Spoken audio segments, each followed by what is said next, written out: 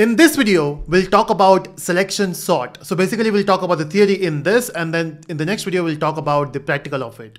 The thing is, when you talk about sorting, we have different techniques available. In the previous video, we have talked about bubble sort and it was working, right? But also the amount of time it takes, basically the time complexity of the bubble sort is n squared. Now that's not the main issue. Of course, that's a main issue. But then in this video, we are not going to solve that quadratic time complexity, but at least we can reduce the number of steps. Now in bubble sort, we are going from start to end multiple times. That's not the big issue. The big issue is swapping. Because every time in the inner loop, we were doing this swapping multiple times and it consumes a lot of time and memory. So what if we can reduce that? And that's where selection sort comes into picture. Now what we do in selection sort is we don't actually swap every time when you compare two values, but what you do is from the entire array or the list, you find the minimum or the maximum value depending upon how you want to implement it. So let's say we are going for the minimum value. So what you do is from the entire array, you find the minimum value and then you make sure that the minimum value stays at the start. Now once that is done, now that is your sorted part. So from the entire list, you create two sections, the sorted section and the unsorted section. So once you find two, that goes into the sorted section, which is at the start. And then you scan more values. Now let's say when you scan, you find, hey, we have 3, which is the minimum value in the unsorted array. Then what you do is you pick up that 3 and replace it with the second location. Now what happens to the value of the second location? Now that will be swapped where the value of 3 was. So what you're doing here is you are swapping by selecting the minimum value. So when you say selecting, that's your selection sort. Now what it does is you're not basically swapping value inside the inner loop. You are doing that in the outer loop, which means the number of swapping in a code will reduce. Now to understand this more, let's look at an example. So let's say we have 6 values here, which is 6, 5, 2, 8, 3, 7, and we want to sort them. So how will you do it?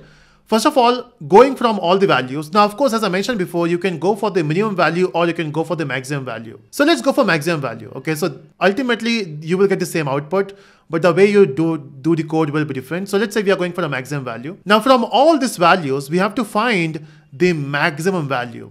Now, of course, at the start, we don't have any idea which value is the maximum. So let's say you make 6 as the maximum value because at this point we don't know, right? So let's assume that 6 is the biggest value from all these values. And then you start comparing 6 with all the other values. So you will compare 6 with 5. If 6 is still bigger, no issue, go with the next value. If 6 is still bigger, no issue, go with the next value. Now at this point, we are comparing 6 with 8 and we know now 8 is the biggest value. So now what you do is you change your variable or you change your biggest value from 6 to 8 and then you start comparing 8 with the other remaining value, which is 3 and 7. So you compare with 3, 8 is still the biggest. You compare it with 7, 8 is still the biggest. Now once you go through all the values, now you know the 8 is the biggest value. So what you do is you make sure that 8 goes at the end. Now if you're doing this for the minimum value, what you do is you take the value 2, which is a minimum value, and you put that at the start. But since we are going for a different approach where you're finding the biggest value, you will make sure that 8 goes at the end. Now when you move 8 to the end, what happens to 7? Now 7 will say, okay, I don't have a place. So 8 will say, don't worry, I will come to your place, you come to my place. That is swapping of the values. But if you remember, we are not doing it in every iteration of the inner loop. We are doing that in the outer loop. So once you complete one pass, that's where you do the swapping. So only once for the entire iteration. Okay, now by doing this, we have made sure that you have the biggest value at the end and you got a sorted at the end, which is the 8. And then the first 5 values are still unsorted. So what you do is you repeat the steps. Again, start with 6. Now we'll say, okay, 6 is the biggest value. Let's assume that. And then you start comparing 6 with 5. If it is the biggest value, 6 is still bigger, no need to change the value of biggest value. Then you compare it with 2, no need to change. But then when 7 comes into picture, 7 says, hey, you know, I'm bigger than you. So 6 says, okay, you're the biggest value. So now the current value will be 7. The biggest value is 7. Now again, we have to compare 7 with 3. Now 7 is still the biggest. So we have to make sure that after all this iteration, we move 7 at the place of 3. And that's what we are going to do. Now by doing the second iteration, so we have completed the second iteration in which you got two values, 7 and 8 at the end, and the first four values are same. So again, you do the same thing. Next iteration. So you have to do this till you complete all the sorting. So you again go with 6 and say, hey, I'm the biggest now. Let's compare 6 with 5. So still the biggest. Compared with 2, still the biggest. Compared with 3, still the biggest.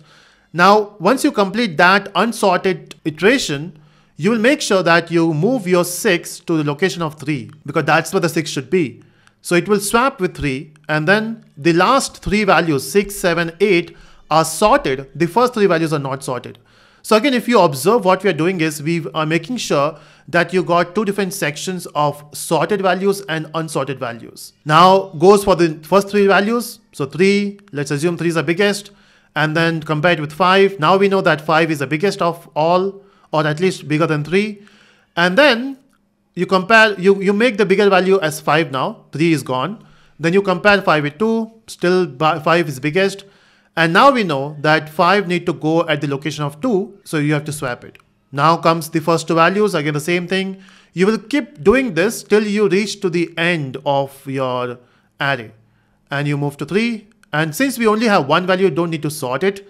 That's already sorted. And by doing this, you basically got a sorted array. Now again, compared to the bubble sort, we are still going from start to end.